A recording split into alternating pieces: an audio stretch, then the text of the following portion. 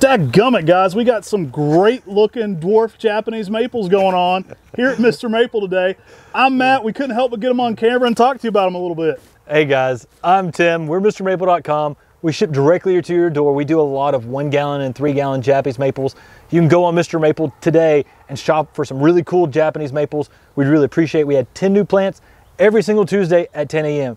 And guys, if you're wanting to shop these 10 gallons, we're going to offer some in-person shopping. You have to schedule by appointment on Thursdays with our office staff. So contact us through our office staff on MrMaple.com and you can come shop some of these 10 gallons by appointment.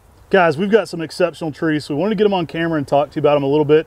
Today we're going to be discussing dwarf Japanese maples and just a few of our favorites. We're standing in front of 3 exceptional, great size Murasaki Kiyohime. So Murasaki Kiyohime is a compact dwarf that makes more of a plateau than height. And it kind of just makes these perfect little toadstool shapes. I love the shape it makes. This is going to not be weeping, but it's going to create that perfect little dome environment. Yeah, and one of the things that people often ask us is, how does Murasaki Kiyohime vary from Kiyohime? Well, Kiyohime goes perfectly lateral almost, where Murasaki Kiyohime often has a little more upright habit to it, making more of a ball shape. And then it gives that perfect little toadstool like Matt was talking about. I mean, it's an excellent container plant. It's a great plant to put underneath those windowsills because it doesn't get very tall, but it gives you a very unique texture and a very cool shape. One of my favorite ways to do these are in a big patio planter. These are in 10-gallon pots right now, so you can see they can stay in a container for quite a while. So if you're starting out with a smaller plant, a patio planter is a great way to do these. These will leaf out in the early spring with an exceptional purple border to one of the smallest leaves from the Japanese maple. And it is an exceptional tree. Now they do fade to more of a light green like you see right now, and the fall colors range from oranges to reds. Now Matt and I, we used to go load up a bunch of Japanese maples and go to garden shows all around the South. And whenever we had this tree in the springtime with its purple red border, it was always one of the very first trees that would sell out. And we'd always bring as many of them as we could, but they would sell out the quickest. And that's because that spring interest with that purple red border really puts on a very unique display, but also one that's very fun to play with and one that's awesome to make a container out of. I mean, those containers, when you have this tree in there with that purple red border and that more ball shape, I mean, you don't even have to prune a Japanese maple to get that. They hadn't been hedged. It makes that ball shape all by itself. So you have very unique texture and very unique colors with Murasaki Kiyohime. Now, because of that small leaf, these are also very popular for bonsai. I think you're going to enjoy this one, whether you're starting out with a smaller plant or one of these very mature specimens. It's one that you've got to have in the dwarf Japanese maple garden. Let's go check out some more. Guys, we're standing here with the colorful dwarf Japanese maple, Acer palmatum kurohime. Dadgum, that's a nice looking dwarf Japanese maple. I'm a huge fan of this one, guys. This is a relatively newer form from Japan. Now, it is pronounced hime. You'll see that as a reoccurring term with a lot of the dwarfer Japanese maples that are dwarfier. It's a term you'll see a lot. It should be pronounced hime. Some people will pronounce that jaime. Typically, the vowel sounds in the middle of romanji are a softer sound, so it's just a tip for saying these. I am a huge fan of this tree. It is one of the most intense pink colorations on a small leaf form. I mean, it almost looks like clusters of a plant. It doesn't almost look like a Japanese maple at some stages. One of the most show-stopping trees you can add to your landscape. Like Matt was talking about, the term hime means dwarf, compact, almost princess-like. And that's where this name translates as kuro, deep red-black, so like that red-black color, princess. I mean, this plant is spectacular as a container plant, great for fairy gardens. This pink color is outstanding. During the summer is one of my favorite times. It can get almost a blue-green color to the foliage and then have almost a purple-red new growth coming across it. And that just gives good contrast even on itself. This plant is exceptional all throughout the season. Guys, these are massive specimens. It's a fun tree at any size though. I'm a huge fan of how this one makes more of a small rounded canopy to it. It tends to be more of a small ball shape, typically by about 4 by 4, even in a 10-year period. These are an exceptional dwarf Japanese maple that are going to bring high interest to a sunny location up to zone 8. To a shady spot, you're going to get more of that light green to pink. They almost fade out a little bit. It's almost a translucent looking green with some pink new growth.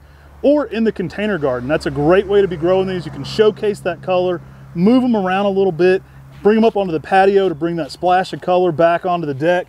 It's an excellent tree for all those settings. And it's one that brings just a ton of interest. My favorite color pattern for this one is actually probably that late summer Tim was talking about. because you get kind of a weirder green color going on as the secondary older growth, but you still get some intense, high intensity pink new growth going on over top of that.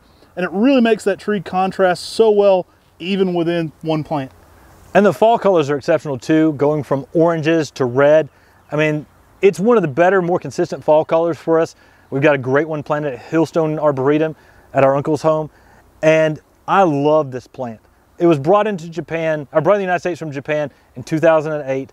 And it's really hitting the market as a very unique Japanese maple that's upright, dense, and gives you a really good color. Guys, let's check out another impressive dwarf Japanese maple. All right, guys, check these out. We're here in a set of massive Acer palmatum Kamagata. Guys, Kamagata is a selection by J.D. Vertrees himself. J.D. Vertrees wrote the book on Japanese maples, the first, second, and then his work was continued on the third and the fourth edition. And he was an expert when it came to Japanese maples. And this one was his very own introductions. It's extremely heat tolerant, and it has a very claw-like leaf to it that can give you some bronze borders in the early spring. This is a really cool upright dwarf.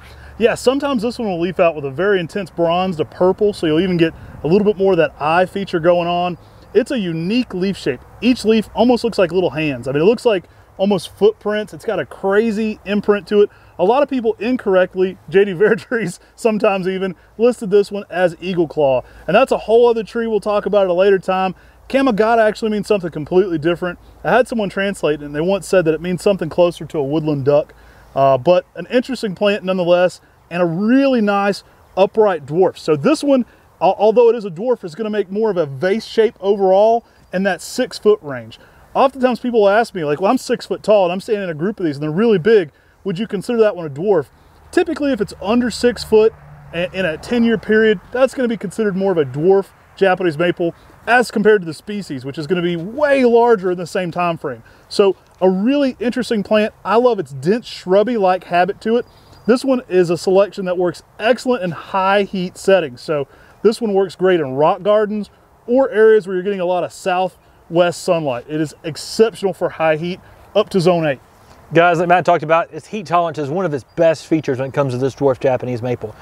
We have a spot on our southwest exposure at our gardens, at Maplewood Gardens at our parents' home, and many Japanese maples wouldn't do well in the one location next to the brick wall, southwest exposure. The brick wall radiated too much heat. We planted a Kamagata there. This plant has thrived and done very well in that location. I mean, this is a plant that's extremely heat tolerant. It's a plant, if you're looking for a high heat durability Japanese maple, this is a dwarf Japanese maple that can rival almost any other Japanese maple in its heat tolerance. Yeah, it's got a great shape to it too. I really like this one for the container garden, for the small rock garden where you have conifers and other plants. It's going to look exceptional.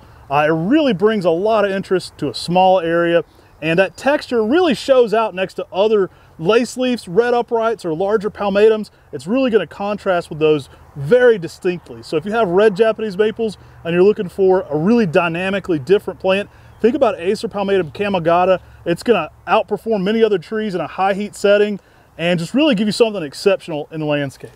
The really small dwarf habit and the way those leaves curl gives it a tufted appearance.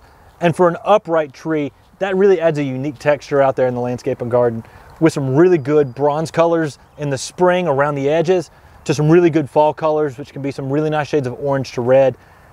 Kamagata is an excellent tree, an excellent dwarf Japanese maple you should definitely be using in your garden. All right, guys, I hope you've enjoyed this showcase on dwarf Japanese maples. If you like this, dadgummit, why aren't you subscribed to our channel? Make sure to subscribe. We really appreciate you guys.